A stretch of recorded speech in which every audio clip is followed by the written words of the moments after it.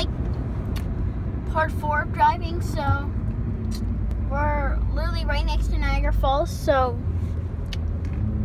look, so exit 50 is in Niagara Falls. If you keep going west, 90 west, you could go into Buffalo, but we're taking exit 50, as you can see.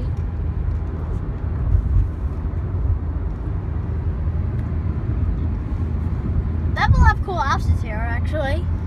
I'd say they're better than New Jersey.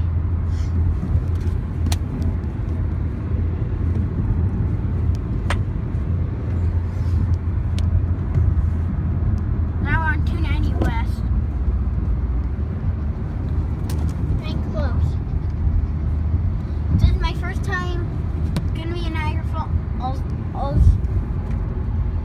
So our hotel's like really gonna be close to Canada, so I might do a video of it because I know some of you guys might request. I think I got a request last week when we went to Maine.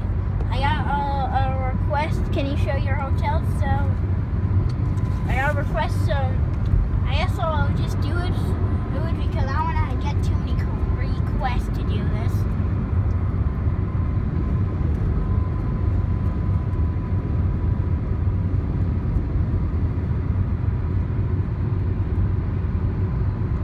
We're actually taking a road trip, so that's going to be in Canada, so we're actually going to have one video with me doing it because all these videos of Niagara Falls in Canada was my father filming them because he had to go to work there, but you're going to see one video in Canada with me in it on the boat. You're not really going to be going in Canada, it's just that we're going to be in like the Canadian water, so that's what we're doing.